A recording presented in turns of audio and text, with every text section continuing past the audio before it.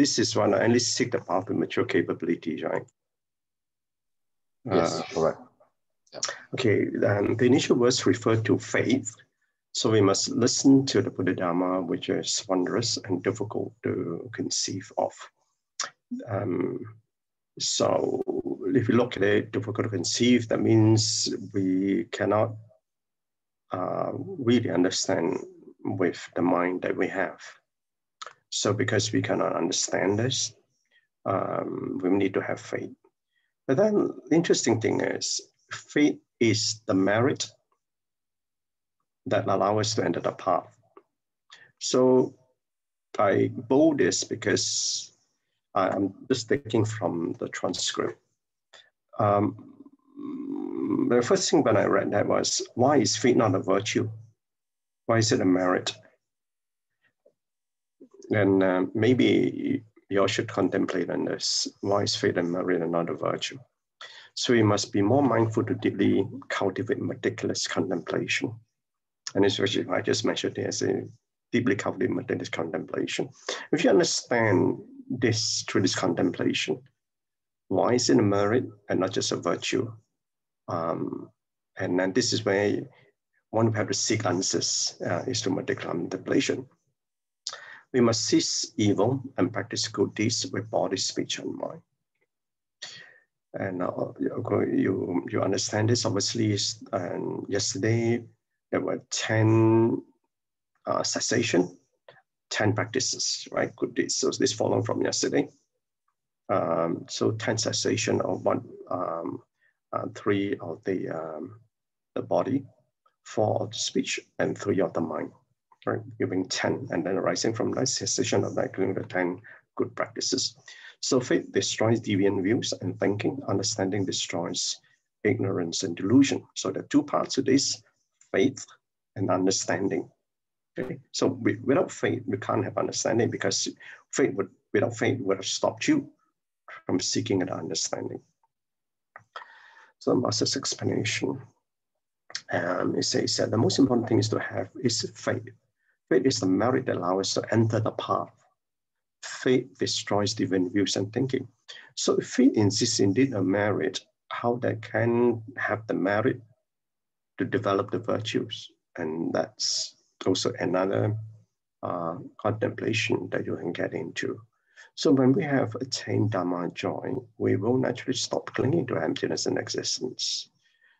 Because we understood what it is, but penetrating true emptiness. When you have penetrated true emptiness, you will then have to understand the truth of existence. If you understand the truth of existence, then you realize the wondrous existence.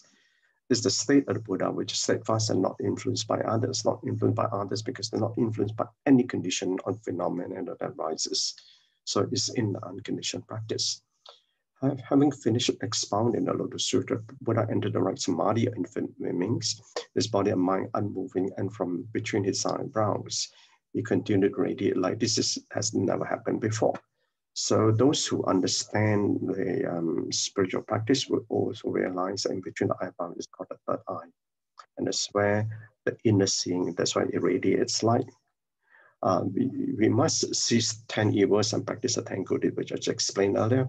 Life is painfully short, and we must go through this period in the flesh. So we must cease any moment. We must not think we still have a lot of time.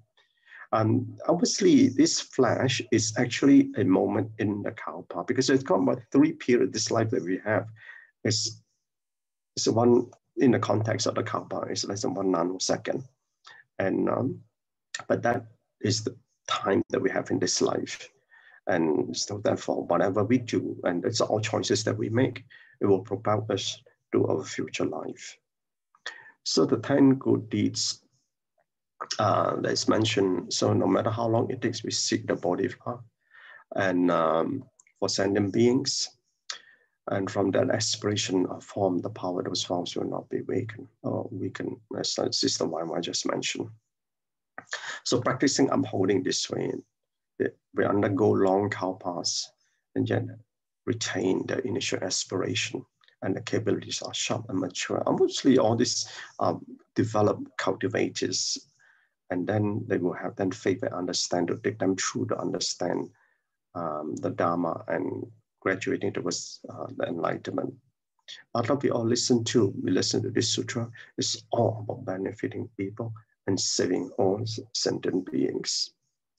So in contemplation, it's 6:50 now. Okay. Not too long today. The foundation and pillar of virtues have taken many lifetimes of spiritual growth.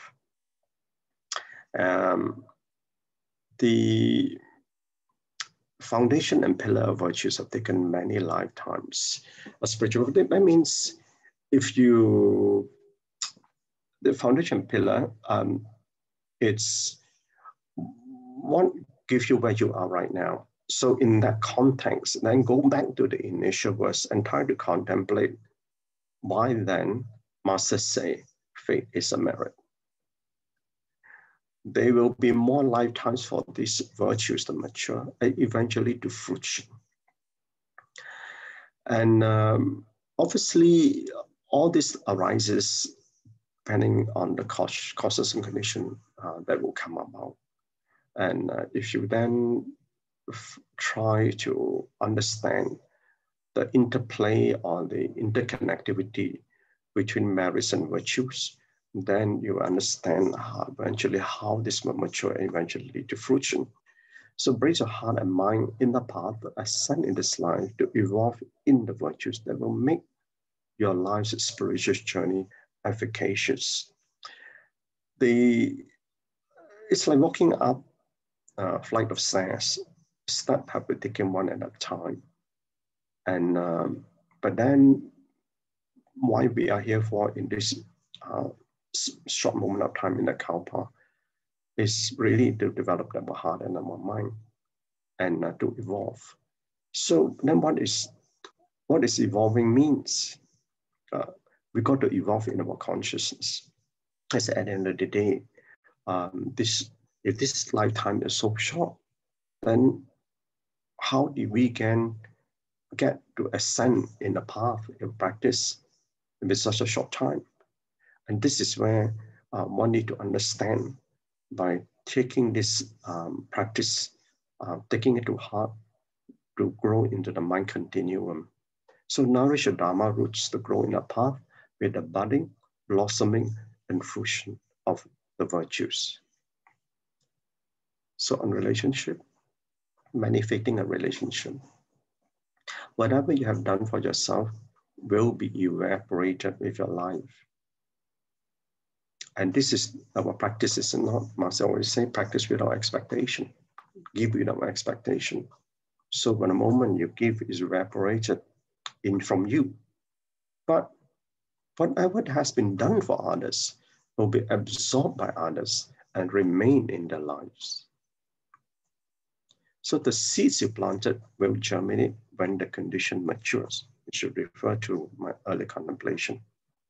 So realize, therefore, your transient presence, which is very short in the Kalpa, is to touch the lives of others. Okay, kind of brothers and sisters, got plenty of time for Sister Tzu Ching. Yeah, kind of so much, BrotherChin. On summary. Okay, can we invite now Sister